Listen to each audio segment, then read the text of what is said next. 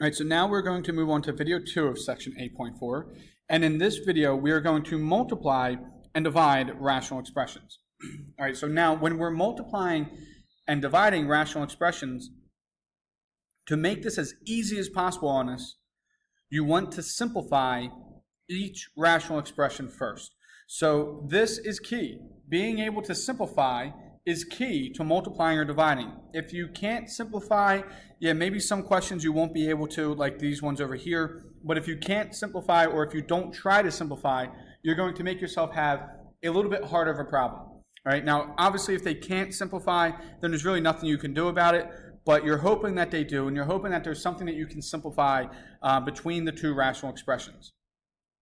All right, so you can use what we know about simplifying rational expressions when we multiply and divide them. All right, so when we're multiplying or dividing rational expressions, we should be looking to first simplify. All right, now we're just going to do two problems. We're going to do one multiplication and one division, and that's it for this video. All right, so the first problem.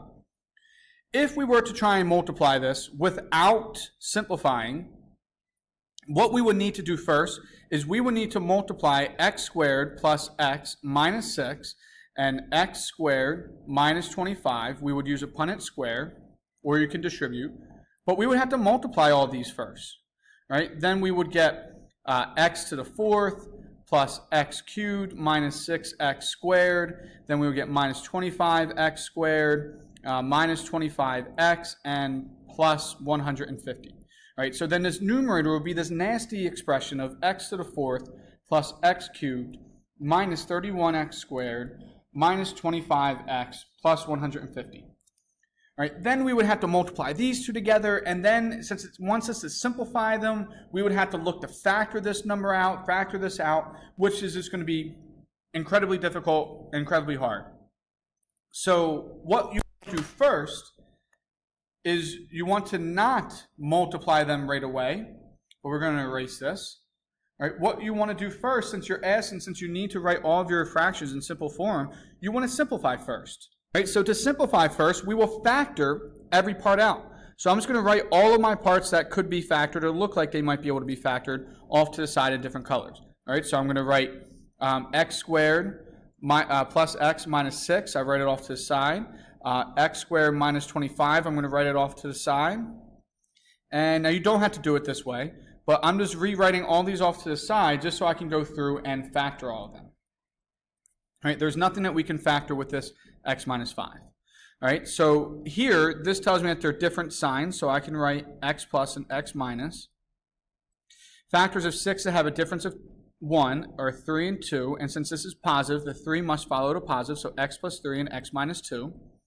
This, we know it's a difference of two squares, so it'll be x plus and x minus. The square root of 25 is 5, so we can fill that in. And then here, they're the same. They're both going to be positive. So it's x plus and x plus. Factors of 3 to add up to 4 are 1 and 3. All right, so now in our original problem, I'm just going to fill them in. So here, I'm going to write my factored form. X plus 3 times x minus 2. All right, it was over top of x minus 5. There's nothing that we can factor there. Times the purple one factored out to x plus 5 and x minus 5. And then the red one factored out to x plus 1 and x plus 3. All right, so by factoring them first, we can now look and see, can we reduce?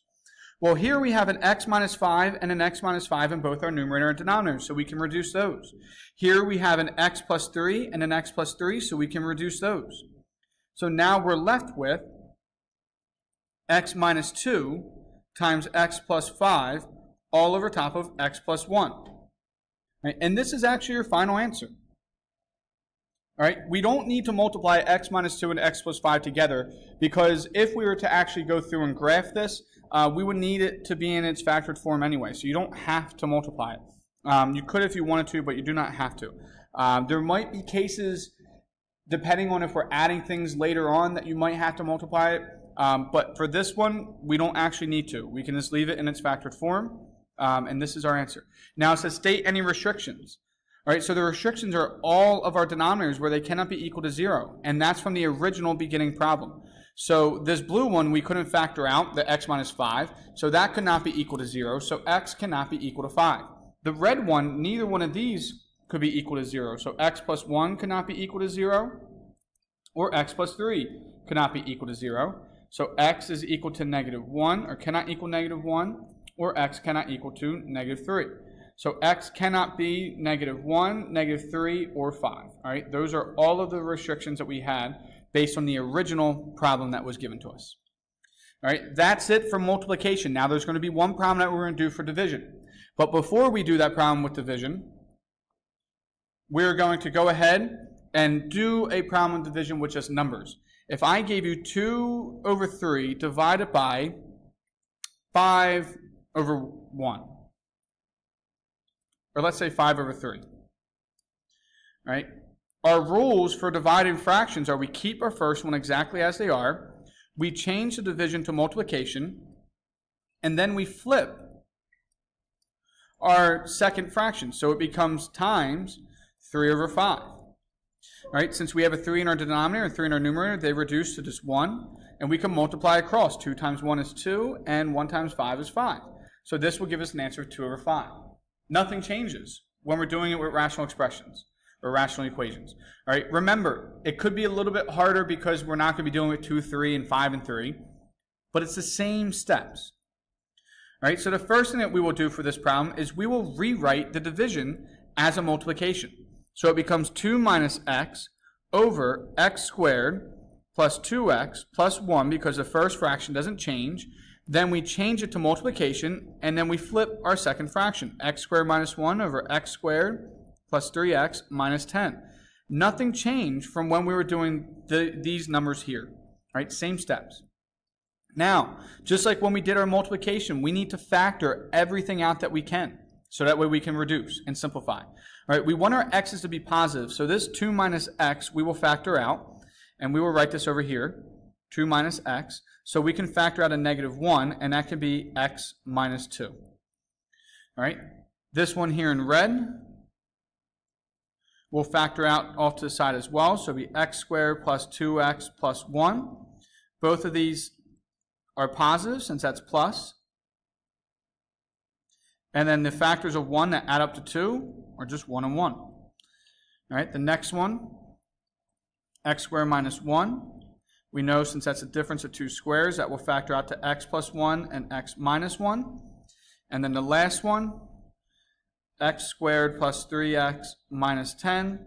This tells us that they're different, so it's x plus and x minus. Factors of 10 have a difference of 3 are 5 and 2. Since this is positive, 5 needs to be positive and 2 is negative. All right, you don't have to necessarily do it off to the side like I did here. You could just factor them in its place. It's up to you. All right, I think doing them off to the side could be beneficial because you know exactly where you're giving yourself space to work out all the problems. All right, so the blue one factored out to -1 times x minus 2. The red one factored out to x plus 1 times x minus 1. The x squared minus 1, the blue one, factored out to x plus 1.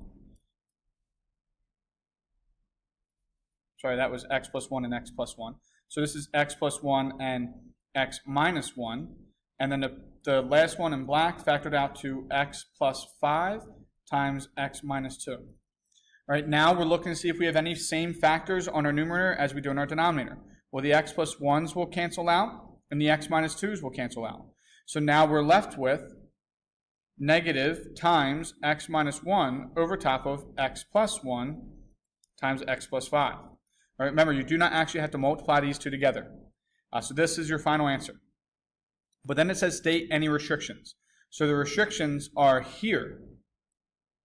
All right, it's any of these answers where they're 0. So it's the red and black factors. So it would be x plus 1 cannot be equal to 0. I don't have to write it twice because it's the same factor. So x cannot be equal to -1. And then x plus 5 cannot be equal to 0. Or x minus 2 cannot be equal to 0. So x cannot be equal to -5. Or x cannot be equal to 2.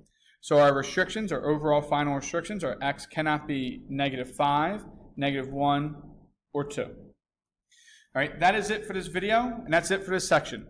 The key is being able to simplify And in order to simplify, you must be able to factor. So if you're not sure of how to factor, then you need to go back and rewatch the factoring videos that I have on this channel.